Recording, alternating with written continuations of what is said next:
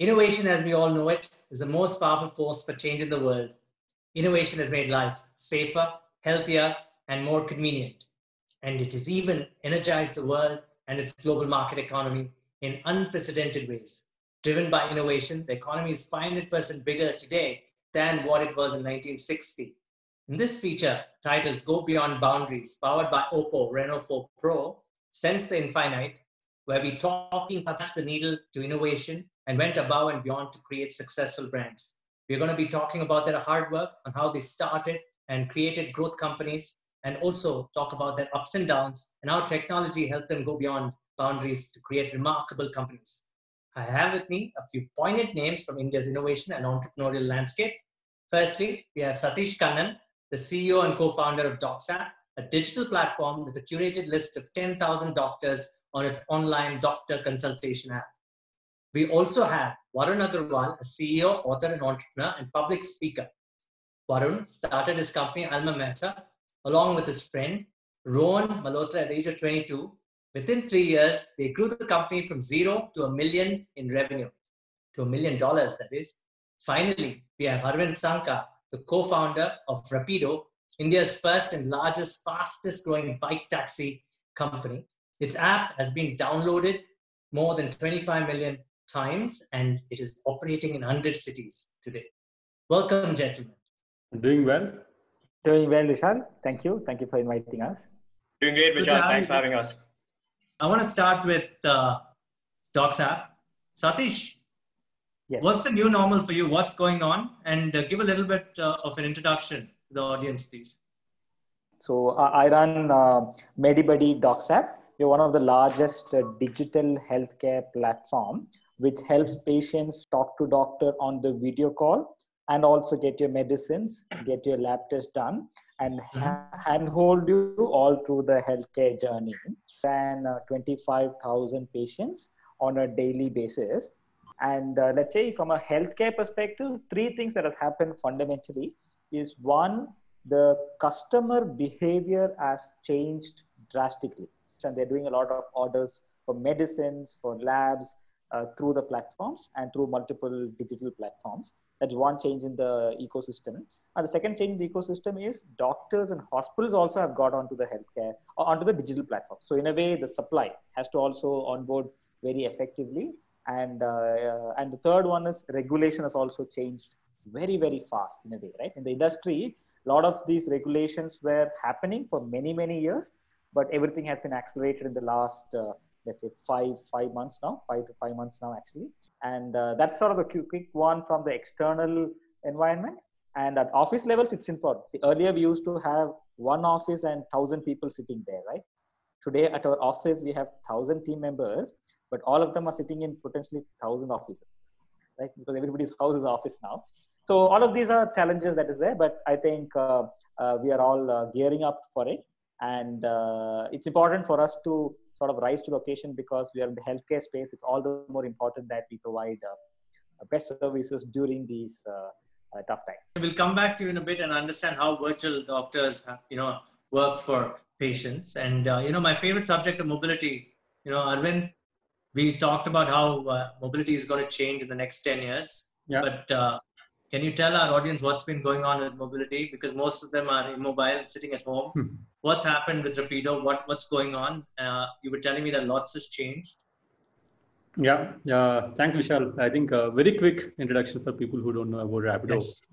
We are essentially a two-wheeler ride-sharing platform. So we'll help you to move from one place to other within a city. If you want to go fast, if you want to go affordable and also convenient mode of transport, present in over more than 100 cities in the country.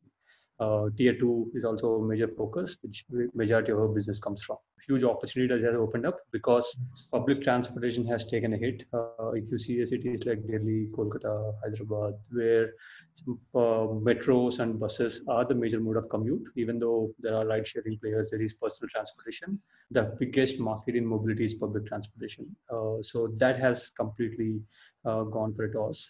So that has been a completely new opportunity that has opened up because earlier because of the price point, we were not able to attract everyone from public transportation. And number two is more about logistics. So earlier, if people are not moving and people are sitting at home, so things has to come at home. Because of the kind of fleet that we have, the kind of captains that we have on ground, we were able to enable home delivery for each and every business. So we have more than 125% recovery in terms of our logistics business, it's a completely new business opportunity that emerged for us. Varun, over to you. I would love to know about, I'm a fan of the Alma Mater store, but you also have Mento as a founder, right? You run two companies. What are your thoughts on the new normal at this point of time?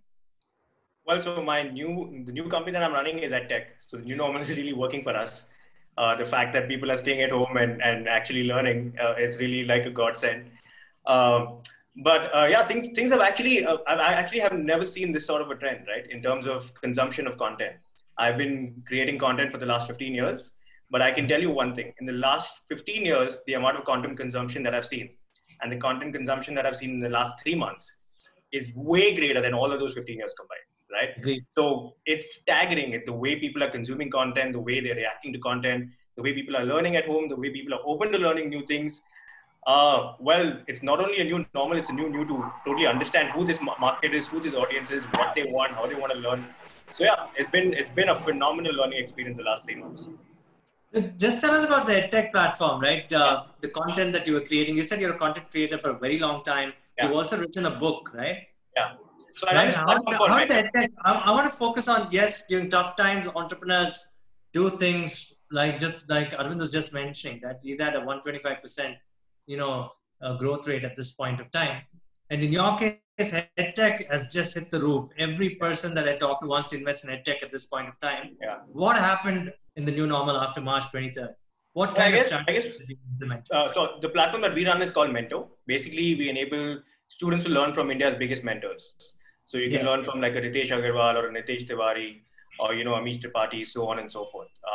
What happened in the new normal is now people have a lot of time, right? They're all indoors, so they have a lot of time. And people suddenly realize they can learn not only from YouTube, but a lot of EdTech platforms as well. Interesting. And, coming down to Aravind, this is phenomenal, right? How habits change, how behaviors change.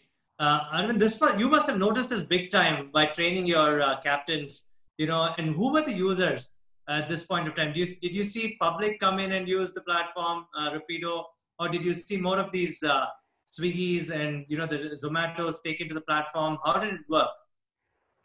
So again, here there are two sides. One is our customers and one is our clients. In customers, definitely there is a huge change in the customers who used to come out maybe before March versus who are coming out right now. Right? For example, one of our major target segments also used to be college students going to college and youngsters who are first 2 years of their jobs, which used to be our major customers. But right now, people are doing work from home, whoever possible, a lot of college are shut. So now these are not the customers who are coming out, but the customers who are coming out are maybe blue-collared, gray-collared customers, say, for example, people who are doing home deliveries, people who are doing home servicing, or, for example, government employees, bank employees. So a new segment of customers are coming out. So the way that we used to communicate about Rapido, the way that we used to acquire the customers have completely changed.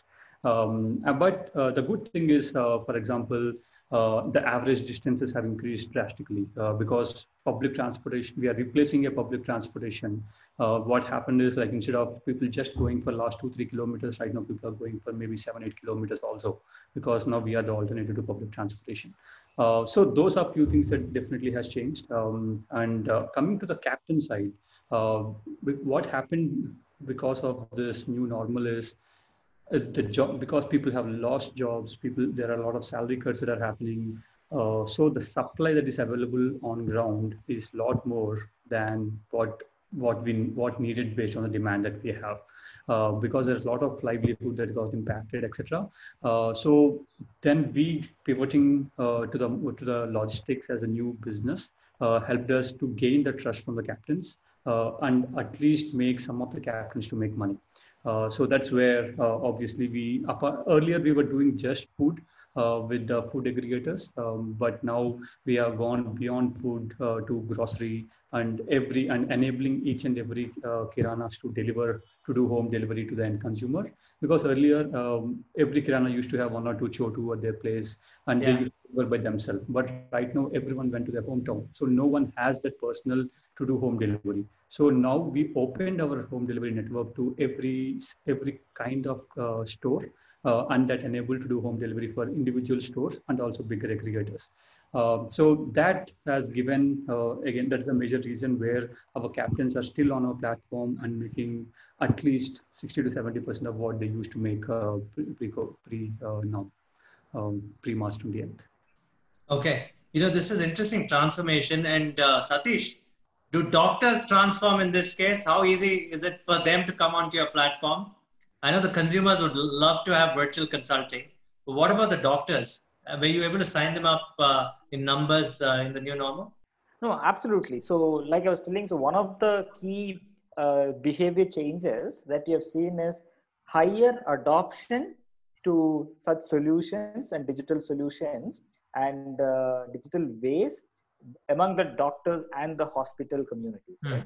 So earlier, a lot of doctors would say that I have a lot of large practice, let's say in the offline, so I'm okay to do that. I'm already very busy there. And I might give only, let's say, very little time or no time for the digital. But in a way, it has turned tables, right? So now offline OPDs are very, very small. OPD is outpatient. So offline OPDs are very small. So I think I would arguably say 100% of customers in India now know online doctor consultation, and 100% of doctors have used one or the other platform. It cannot be this or that. It might even be WhatsApp, or it might even be Facebook Messenger to talk to a customer and provide him the right advice. So digital adoption is in a way forced, right? It's like demonetization moment. In a way, demonetization is good for banking. It's in a way good for, in one way good for the adoption part. So doctors have got onto it, and similarly with hospitals. Quickly, I want to touch upon, you go to an average company today, they struggle around keyword research. Is that very important?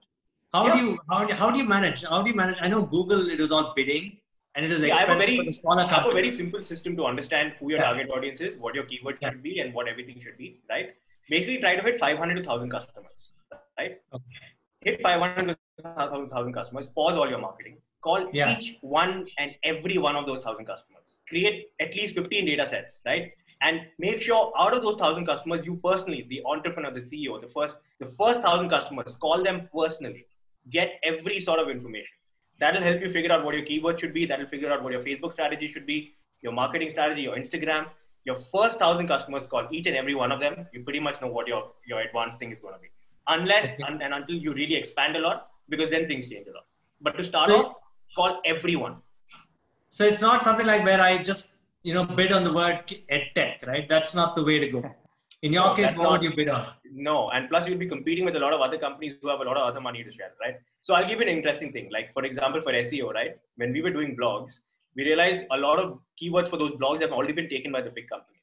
So for filmmaking, we basically figured, how do you color a film? Now, it's a very, very mundane or a very weird topic to talk about filmmaking as well, how do you color a film? But we noticed there's not a lot of competition in that.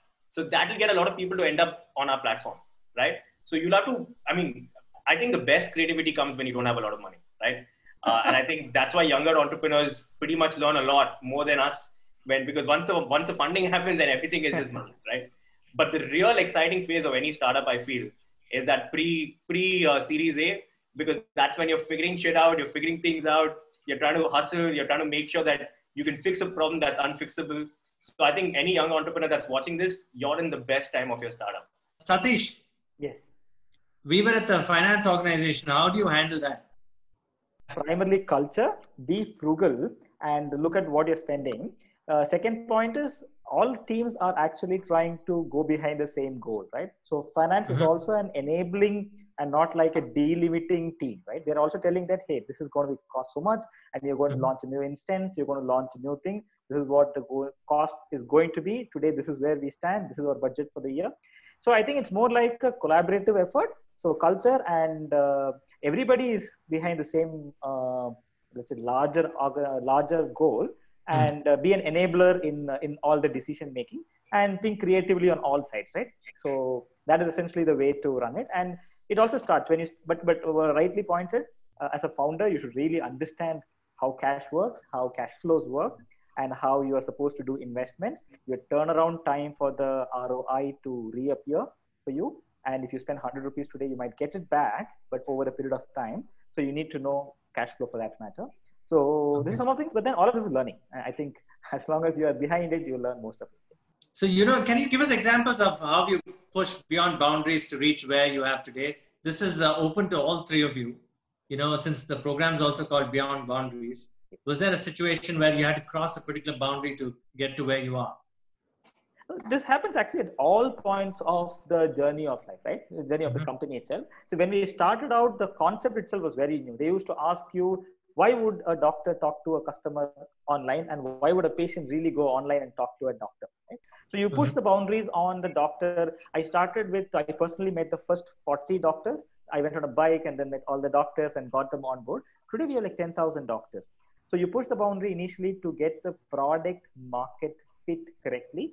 You need to understand why. And then second is you need to understand how do you do monetization, right?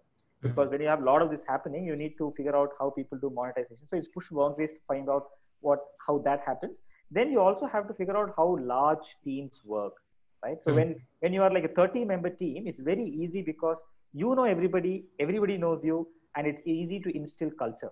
But again, you have to push boundaries because 30 becomes 100, 100 becomes 300. Today I'm starting at 1,000, right? And majority of them I'm not even hired. So I would have hired 50 people, 100 people, and they in turn would have hired the next 10 people, right? So it's important to figure out how to percolate culture. So you need to keep pushing boundaries because that is necessary, and you have to do new learnings every time, because what I did yesterday, I cannot do today. So in a way, you're pushing personal boundary, you're pushing company's boundary, and the guy who we hired yesterday, he's good. But when the company becomes bigger, he has also pushed his level, capabilities, competence because we want him to grow, right? And he is pushing his own boundary to say how I handle 10-member team, today I'm handling 100-member team, how I handle a budget of X rupees, today I'm handling a budget of 10X rupees, right? But then he is also pushing boundaries in a way. So in a way, it's a very important learning for all of us. Okay. Arvind, for you, the beyond boundary moment, there's so many because regulations were against you, right? There were incumbents. It was very difficult. So can you give us your beyond boundary moment, please? Yeah, for sure. So I think when we are, obviously, when you are fighting with incumbents, it comes with a huge, huge challenge in terms of raising capital and convincing people that there can be a third ride-sharing company that can exist, right? When we are talking about back in 2015, when we were launching, where people have raised billions of dollars, and you're just going and asking $1 million, it looks like, okay, what are you going to do with that, right? I think it started with that, and then when we started telling that we are not like any other ride-sharing company, it is much beyond that. In terms of, if you see the market presence right now for any cab hailing companies, the top 10 cities gives like 90% of their business, right? But when we said that there are hundreds of cities in India where the public transportation is not existing and people can't afford for cabs, no one has done that. So for us, it's a huge challenge. When initially we used to say that, but we had to do that and prove that and then raise money, right? So that is number one. And number two, we are the only ride-sharing company who does B2B logistics and also people transportation, right? So it is a crazy mix of B2C plus B2B, but it's a bottom line business for us. We don't do B2B for our top line. It's more about it increases the efficiency of the captain. It makes captains choose our platform compared to multiple other platforms, right? So again, initially it is just a story, but you have to go and convince maybe Swiggy, Zomato to integrate to you, and they pass on the orders to you, and everything happens within our app. That is definitely second. The third major thing is the kind of captains that we used to be on board. Majority of our captains are part-timers, maybe like people like you and me. When we are free, we'll come and make money.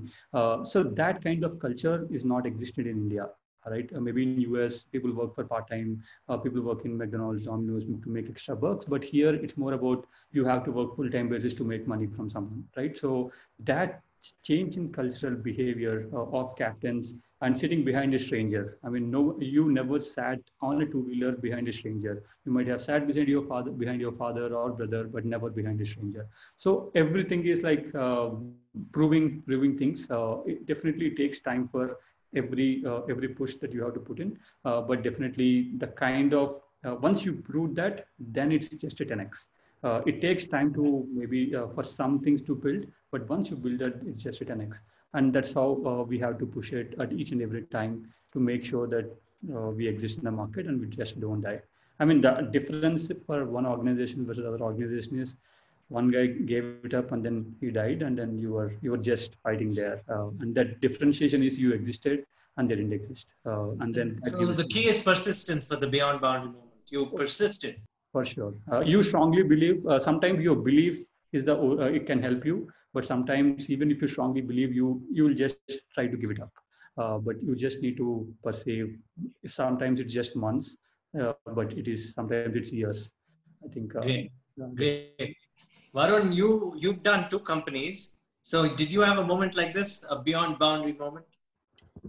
I've been doing this for 12 years now, and I think the only beyond boundary moment I think I know is enjoy life. I think we're so consumed by this. I mean, I can tell you, show me an entrepreneur who's not obsessed with his company day and night, and I'll show you who's not an entrepreneur, right? We're obsessed 24/7. We're just thinking, breathing, living our startup. There's no time to read books. There's no time to travel. There's no time to do a lot of things, right? Especially when you're in the early stages, right? I think once that stops, that's when the real growth stops. When you're not reading enough books, when you're not traveling enough, when you're not learning from just regular people, or when you're not hanging around people who are not entrepreneurs, right? And when you're not having enough me time, right? So if we are not enjoying life and we're not really living life while doing this, then none of this makes sense to me, right? So for me, it's also important to have a good life along with this, because having a startup is great, but it's so obsessive. You get so consumed by it that it leaves you little time to do anything else. And that's what I'm trying to balance now. It's fantastic. So you're saying you changed. You're taking a chill pill and saying nothing is more serious, but build, but don't take it seriously. Yeah, I'm trying to. I'm not saying I've been able to do what I'm just saying. I'm trying to work on this because it's very hard. You're always obsessed, right? And what would you advise entrepreneurs? I mean, if they get stuck in a moment, what would you advise them? Oh, like Aravind said, persistence, right? You exist, somebody else won't. That's the only difference that will make, right? And I think investors see a lot of value in that you're willing to stick it out, you're willing to, and also just one thing, if you want to be an entrepreneur, right? Make sure you have the appetite for entrepreneurship. Idea does not matter at all. Are you ready to face rejection every day? Are you ready to go through highs and lows every day? Are you ready to face, are you ready to fix 100 problems every day? Are you ready to face somebody's issues every day? Are you ready to face employees quitting for no rhyme or reason every day? Are you ready to suddenly your platform breaking, or something is always breaking? Something is always breaking every single day. If you're ready to handle that level of breaking, that level of anxiety, that level of uncertainty, you don't know what your next 1 year is going to be. You don't know what your next 5 years is going to be. Only if you believe in all of this and you can handle all of this, then be an entrepreneur. It's the most uncertain life that you will ever live. Okay. Sticking with you, I want to ask you, this is my last question for all 3 of you. In all this, we're digital and IT becomes so important, and some people talk about big things like AI. How has tech helped you scale? Let's be minimalistic, or is there a maximum approach to tech? I think Aravind and Satish will be probably more for this question because they're doing this with tech. Yeah. You should tell me. Go on, Varun. You must have done something with tech. Yeah, no. So tech is obviously solving the basic problems, but we're trying to solve more about the behavioral problems, right? It's the content problem. And for us, Netflix is a very good model. So tech to collect data and make sure your content is better, right? So get enough data to understand what your viewers want to watch, make better content, and ensure people actually complete the content. Because ultimate objective should be that I create value for my customers, but eventually I don't spend much on acquiring customers, like I've mentioned, right? So if I can get my customers to be my biggest evangelists, right, then I've built something substantial. So you're saying tech is table stakes today for you. Yeah. It is there. You got to focus more on the experience and the data. Yeah, correct. For us, that is the most important focus. Tech is basically making sure things work. Okay. How about you, Aravind? Yeah, I mean, definitely for us, it's a lot more core what we are, even though it looks like Rapido is more on operations kind of a company. But unless you have things in place from the technology side, you just can't scale. Sometimes how can you make your costs less is actually, if you are, your product should also look at efficiency. It should just not do a lot of things.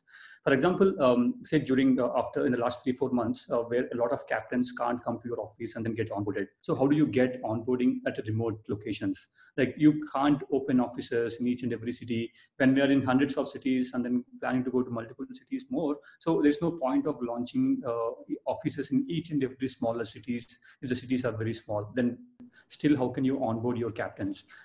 So it started from there to how do you do payments to your captains, because they come for part-time. So I am coming here maybe for some 100 or 200 rupees that I need to spend at the end of the day. So how do you do payments for them? So it starts with all those things. In terms of from onboarding to the entire customer experience to the payments to our customers and our captains.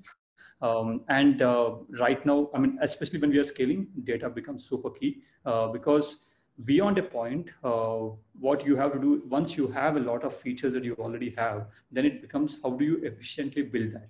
How do you make money on each and every transaction? How do you make sure your burn is less? So everything is possible only if you read the data in the right way. And people have to take decisions. When you're in hundreds of cities, you can't have hundreds of people taking decisions to your organization. There has to be some automation that has to happen where decisions has taken by itself. That can only happen if you read the data well. So now it's more about data and engineering. And definitely there has to be someone who should say what the customer needs. And that's where our operations and the product team comes into, and then make our product beautiful. Quickly tell us how many people do you serve, because that's how technology scales, right? How many people do you serve? So more about, if you see in March, we have more than 3-4 million customers who transact with us on a monthly basis. That's phenomenal. Satish, I think for you, the scale is the video should be able to handle things well because it's a doctor and patient relationship. So for you, technology becomes core too. Correct. Now, fundamentally, you have to look at how does the delivery of that particular service happen. There are a lot of services where the booking happens online, the delivery happens offline. But there are a lot of services where the booking or the delivery itself happens online. So for us, we have multiple parts about it because doctor consultation is completely online delivered, like the video call that we're doing now. So you need to ensure that you're able to scale. And we also should understand that the internet quality are all not so great, right? We might have very good Wi-Fi connection, but a lot of them would be using their phones and 3G and 4G. And so we need to be able to understand this from a bandwidth perspective. That's on the delivery part for a consultation. But when it comes to medicines, when it comes to labs, when you can even find hospitals which provide COVID and COVID-related solutions through the platform. So you need to have a lot of offline ability to track, manage all of this during this pandemic times. So it's important that in a way, technology is like the bread and butter for us. But how do you look at it is from a customer point of view, it looks like magic, right? He just presses it, it works. So where you have a software for this, you have a server for that, there is a doctor side, there is an operations team, there's a dashboard, there's a customer support. A lot of this happens. And second reason for a lot of technology needed is now people are not working in the same location, right? So earlier I could talk to you like this, I could pass on a paper to you, I could say, come together, let's look at this data together. But now everybody is at every different place. So in a way, that only way to scale, I say, it's very easy to actually have all people in one room under one flow and then do a lot of work because coordination is far easier. But now to do this across the spectrum is tougher. That's why technology is super critical, and you need to continue to invest in that. And when you start, it is table stakes. After that, the way you use it actually helps you grow from stage 1 to 2 to, let's say, 10 and potentially to 100. And that is essentially where, after a certain extent, you need to do a lot of automation. And that is when AI and all comes into the picture, because you have a lot of data to crunch, understand, process, and deploy a lot of solutions. So that also scales with time. And the number of engineers, you start with 1 engineer, 2 engineer, 3 engineers, then you have 100 engineers. So that also scales with time, but that's the bread and butter for a lot of solutions in the future also, because more and more people would stay within their houses, or we don't know how the new normal is going to be. say 12 months from today, a lot of things would go digital. Earlier, I used to actually do a lot of flights, right? Because I have to meet my customers, doctors, hospitals across the country. But you're doing zero flights now. So you see the difference, right? So in a way, then it is going to be digitally led solutions will actually have a edge. It will have a lot of offline, online. In a way, I call it phygital. Something is physical for sure. You can't change it. Something is digital. But digital will be a strong proposition, and you need to continue to invest in the technology piece for the new normal, for the new world. It's going to be in a way part physical and part digital, and you need to invest in that. So thanks, guys, for being on this Beyond Boundaries program. I would suggest that everybody who's watched this, go check out DocsApp. If you're a doctor, sign in. If you want a virtual treatment, go check out DocsApp. If you want a ride share, you go to Rapido, get your essentials from Rapido too. And then, if you really want to learn from a celebrity, then go to Mento. Thank you guys again, and have a great time, and we'll see you soon. OPPO has also carried out an inspirational Beyond Boundaries campaign with Oscar Award-winning filmmaker and CEO of Shikya Entertainment, Guneet Monga, which broke records with an emotionally charged narrative to raise awareness and empower efforts towards educating the girl child. We will be sharing the link in the description. Go check it out.